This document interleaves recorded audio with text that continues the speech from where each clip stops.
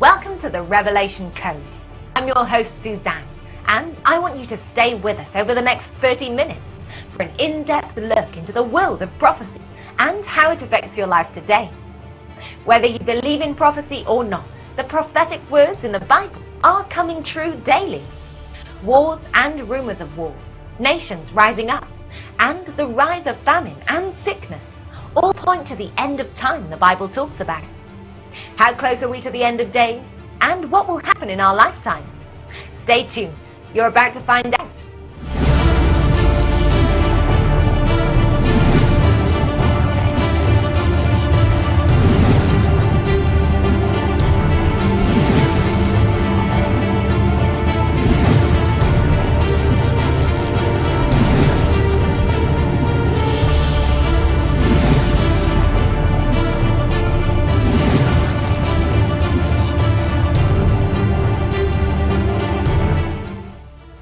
Today on the Revelation Code.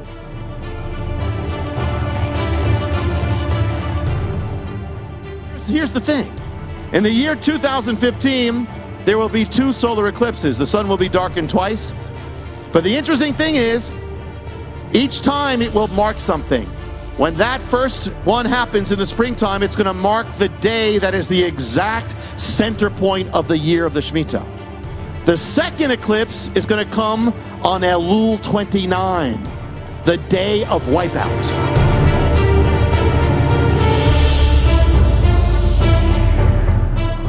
Now, this is every single account in the world, every transaction, everybody investing, everybody, all their whims and hunches, all are part of the equation. So every single thing had to be exactly right. If you invested in the stock market, that was part of the equation. That God put it all together on the exact moment. And in fact, the one in 2001 was actually caused by 9/11. So what that means is that even 9/11 had to be part of the mystery. The 2 greatest crashes. And could there be fingerprints on these crashes? Well, you know, in the Shemitah, the mystery, it's focused on the number 7. Could there be fingerprints here? Well, here you have how much was wiped out in 2001. How much percent of Wall Street? 7%. How much was wiped out in 2008? 7%. How much, remember what caused that crash? There was that bailout they rejected from Congress. How much money? 700 billion. How many points were wiped out that day in 2008? 777. Did you notice something? 7, 7, and 7. Only God. Only God. He is in charge of everything. And now we come to the future. The next Shemitah is no longer the next Shemitah. It has just begun. Generally, I've shared this a long time before, that generally when it begins, you don't notice a lot of things, but usually it happens without anybody noticing, but it's as it progresses that it gets more and more intense. That's what happened in the last ones. When it happened in 2007, you wouldn't notice anything, but on that day came the first bank crash. That was a symbol, a foreshadow of what was going to happen at the end of the Shemitah. And in that month, the stock market began to turn around from its rise and began to fall. Now, interesting. So I wonder, is there going to be a first fruit? Well, on the day it began on my birthday this year. But when the Shemitah began, Wall Street plunged, I don't know if you caught it, almost 300 points. It was like a shadow of something. And they couldn't explain why it did. But it was always like a first fruit. What lies ahead? First caution. I don't want to be dogmatic. I don't set dates where God has not. God doesn't have to do anything. You know, you can't put God in a box. Most people, when they tell you what this was going to happen, it doesn't happen most of the time. The mystery doesn't have to manifest every cycle. It can be less one cycle, stronger another. But the second caution is, God doesn't have to, but he could. I don't set dates, but the book contains dates to be aware of. But we have note that the phenomenon is intensifying. And there is one harbinger in the book that is the last harbinger to be finished. It's called The Tower. How many people read The Harbinger again? So I could just, how many people haven't? Okay, get out. I'm kidding. Kidding. This is for you. This is for you. The last harbinger that is being done is called The Tower. The Tower. When you go back to the ancient scripture of the harbinger, when there was this first warning on Israel, and this first attack on Israel, and the people said, we're going to rebuild higher, bigger, stronger, we're going to defy God, we're not going to be humbled by God.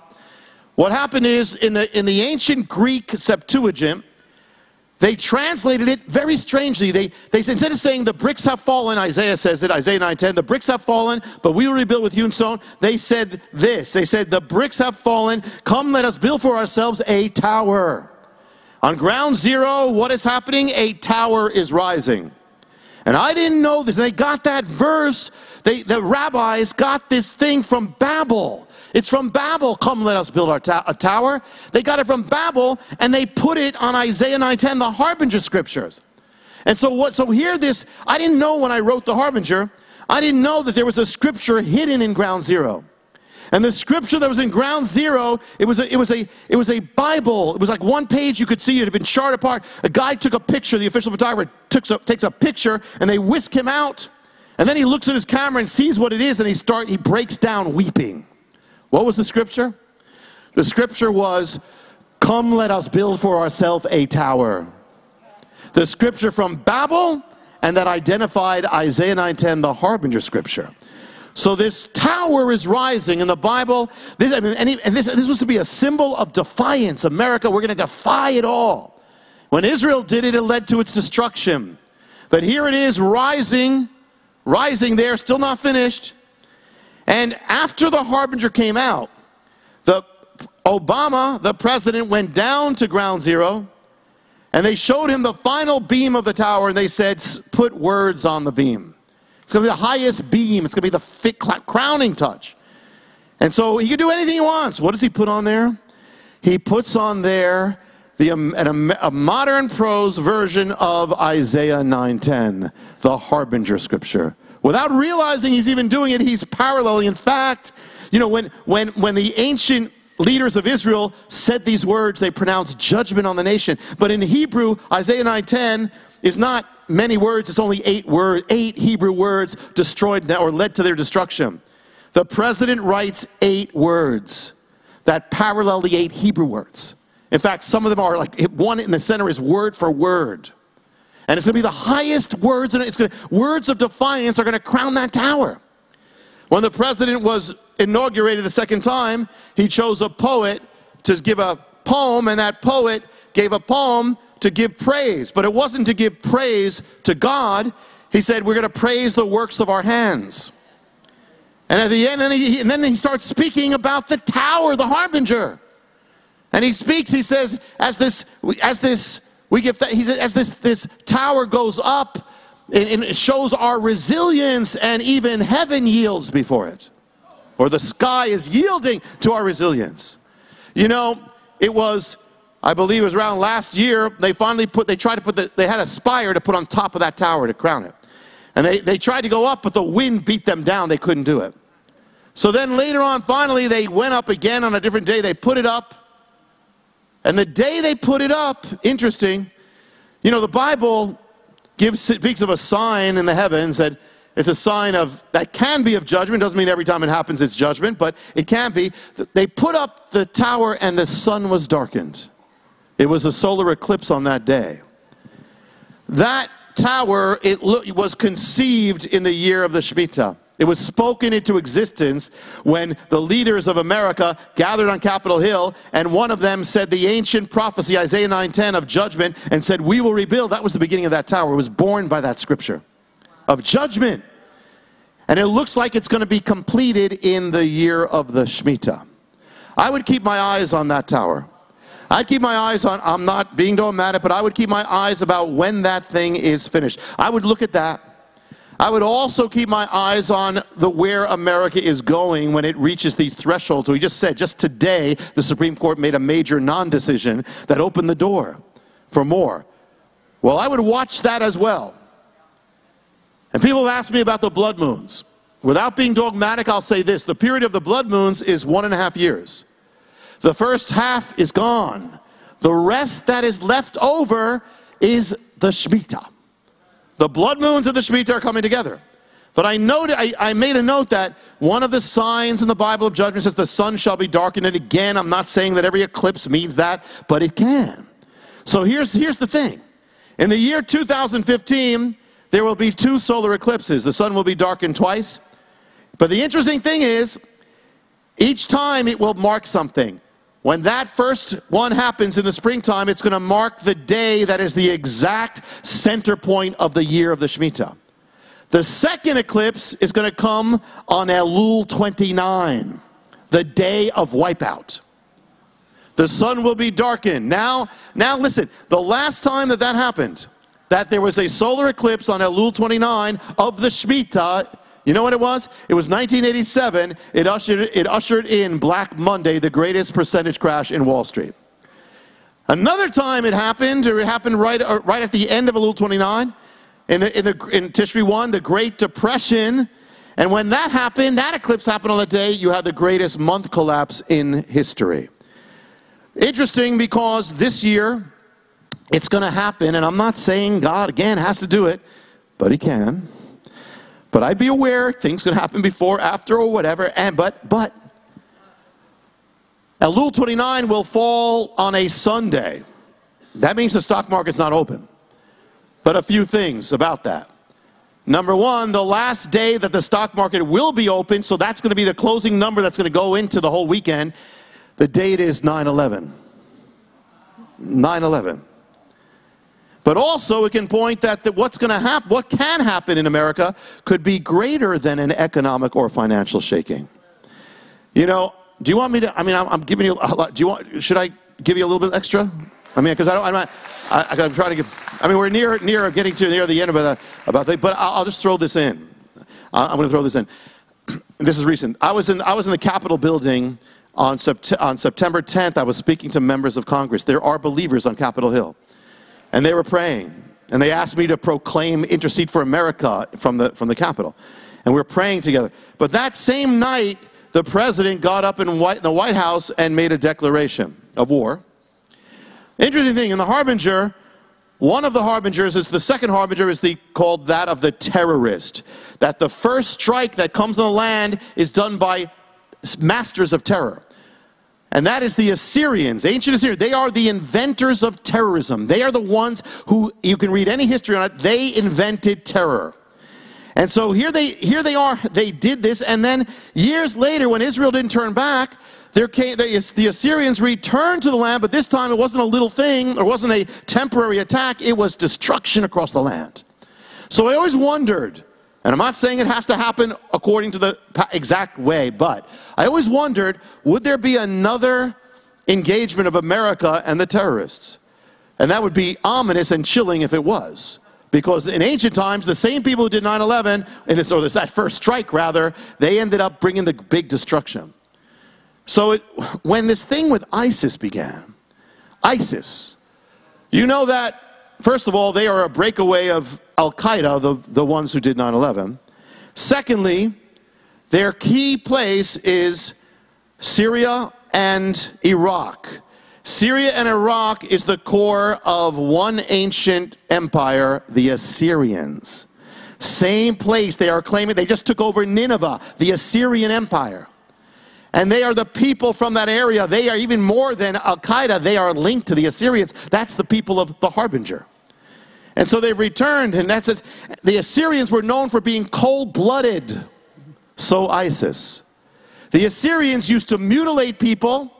Particularly, they would decapitate them. And then they would, after decapitating them, they would put them on display. ISIS decapitates and puts on display. And so now we are re-engaged with these terrorists. And the president makes his declaration on September 10th, which is 9:10, which is like the scripture, which is Isaiah 9:10 is we will come back stronger. It was the eve of 9/11, and when the president makes the speech, he refers to two events. He says, but I'm paraphrasing, but he says, we've been shaken by two events. And he says, this is the 13th anniversary of 9/11. That's the first one. And then, as the Harbinger speaks of two shakings, then he says, and then 6 years ago, another shaking. He's talking about the economic collapse. That's a 7-year cycle. And when you go one more 7 cycle, the 6 becomes 7 and the 13 becomes 14. That's the next Shemitah. He makes that on the eve of 9/11. Well, 9/11 will be the last day the stock markets open before the Shemitah, the day of the last day of the Shemitah. What do we believe? What might the Shemitah bring? The Shemitah causes the worldly realm to fall, to be shaken, to collapse, and it's to turn people back to God. That God is sovereign over all things. It humbles the pride of man. It can cause the fall of great nations, even superpowers, and the rise of others. Now, whether it happens during this Shemitah or not, I will say this. I believe a great shaking is coming to America and to the world, but America and the world. And this shaking will involve the collapse of the financial realm, the economic realm, and will not necessarily be limited to those realms at all. The point of the Shemitah and the point of the shaking is to cause those who will hear to return to the Lord, to repent and be saved, and those who know the Lord to awake. For when the mountains and hills are cast down, the valleys are lifted up, says the Lord, to humble the exalted and exalt the humble. The point here is that the name of the Lord is to be lifted up. We are standing at a critical point in history, in prophecy. One thing you could say, and just from what we're saying, is God is real. God is real. He is exact. He's precise. He's in charge. He's on the throne. And I am asked, what does the future hold? What does the future hold? Judgment or revival? I answer, it can be both. Revival can even come out of judgment. And God can touch a remnant in the midst of judgment. What does it tell us? If the hour is late, we must take our time more seriously. And if the time for getting right is not tomorrow, it's now. The message of eternal life is now. If we're going to spread the word, it's now. When the night comes, it's the time of the watchmen. And the watchmen or the watchwomen cannot help save the city if they're part of it. You have to be above the city on the walls at the watchtower with God. The mystery is real. God is real. What days are these? These are the days of Isaiah, when the nation is in defiance of God. And these are the days of Jeremiah, when the righteous have to stand and go against the flow. These are the days of Ezekiel, when the watchman must sound the trumpet because the blood is on his head. And these are the days of Elijah. We sing it. These are the days of Elijah. Oh, that's great. But the days of Elijah were days of apostasy, when they were persecuting God's people, but God's people stood strong. These are the days of Elijah, when God's people stand. And so if these are the days of Elijah, we must be the Elijahs of the day. And challenge, stay, and do not compromise, do not be intimidated by political correctness, but stand up for God and speak His word, and do not be ashamed of the gospel.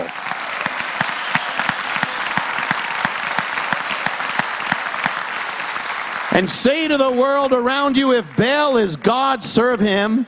But if the Lord is God, then serve him. Choose this day whom you shall serve. But we have to choose in our own life. If we're going to say that to the world, we got to be totally chosen for God. We have the call. What must we do? What does it teach us? Elijah, be aware of the times. What the Bible said is coming true. And whatever is not grounded on God shall be shaken. Ground yourself all the more strongly in God. Be all the more in the Word of God, all the more submitted to it. Commit to being all the more deeply plugged into God. Be plugged, more and more plugged out of being dependent on the world. Break that dependency and be dependent on God, as Elijah was. Determine that no matter what happens, no matter what the majority does, no matter what the government does, no matter what the cost, no matter what happens, you will stand with God. You have decided to follow Jesus. No turning back, no turning back. The world behind me, the cross before me, though none go with me, still I will follow. Ready yourself. Do not fear, but be confident. Know that no matter what it looks like, you are still on the winning side. Remember that none of these things, even all hell, can stop the will of God. These are times, the times that produces the greatest testimonies of those who will stand. They'll become great. Let it become great in you. Don't live on the defense. Live on the offense because our kingdom is always advancing even in the midst. Impact the world, spread the gospel. You know, remember, you are living in biblical times. Act biblical. You know, if the dark is getting darker, the lights have to get brighter. If the bad is going from bad to worse, then the good is to become great.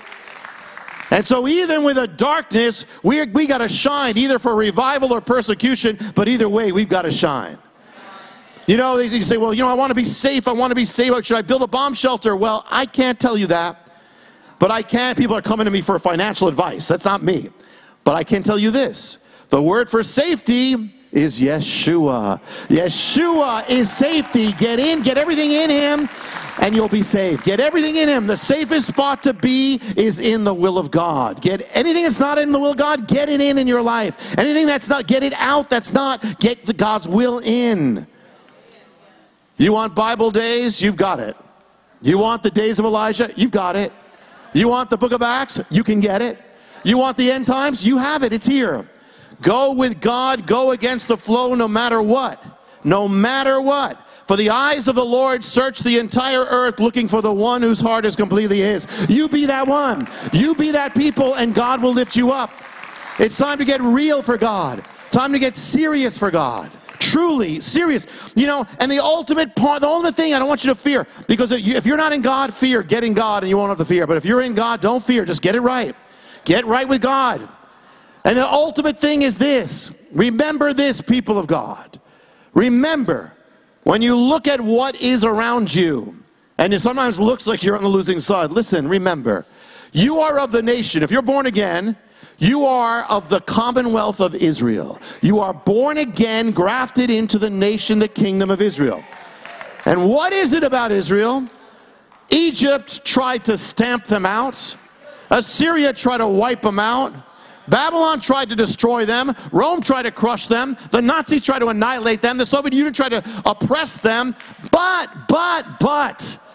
Egypt has fallen. Assyria is no more.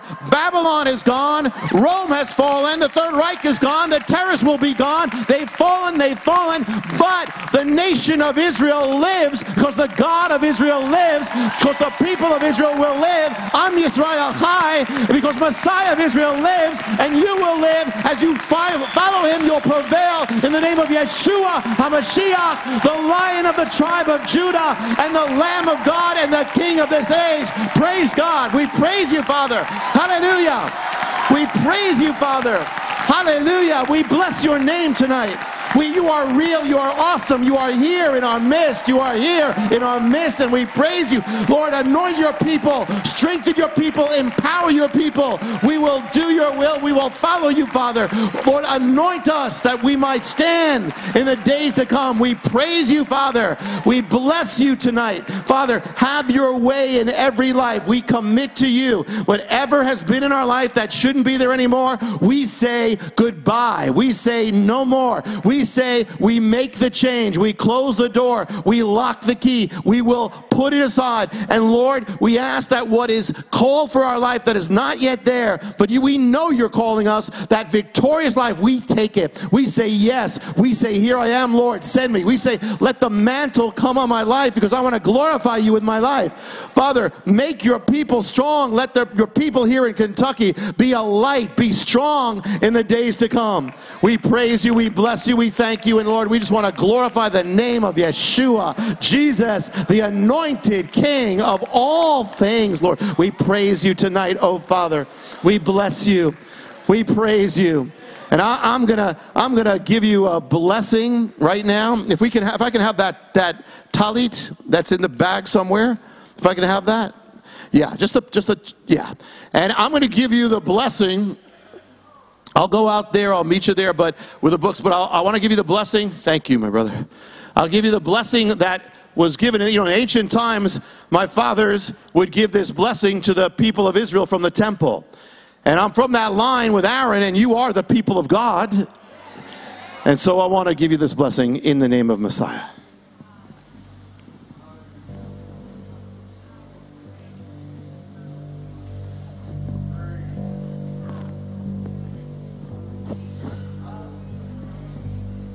If you will close your eyes and lift up your hands and receive as from the Lord. In the language of Jesus.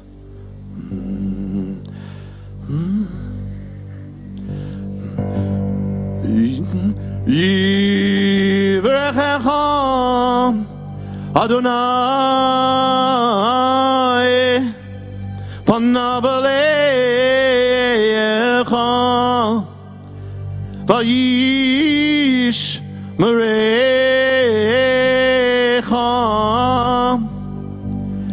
Yair Adonai panav alecha vichunecha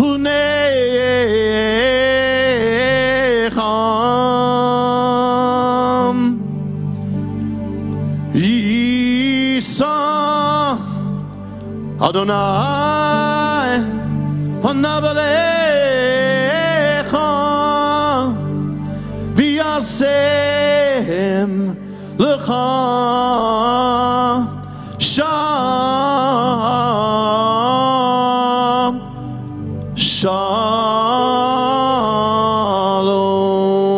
shalom. The Lord bless your life, and the Lord keep you in the center of His hand. The Lord God cause His face to shine on your life, on every part, on your home, on your secret place, on all things.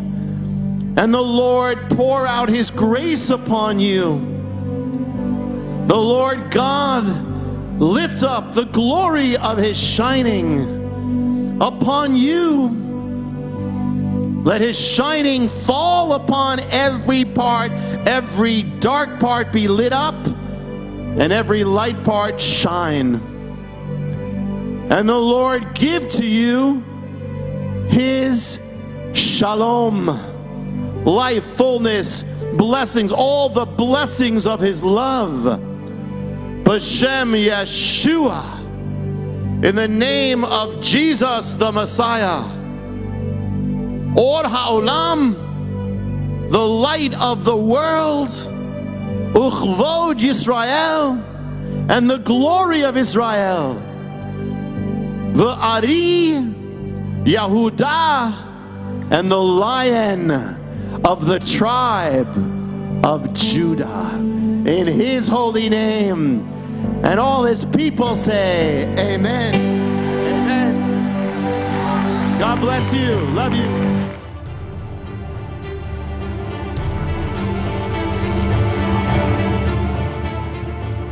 Receive today's sermon on DVD or CD, or become a monthly partner and receive each sermon this season on CD, DVD, plus find out more on our Facebook page and stay up to date with what's happening in prophecy.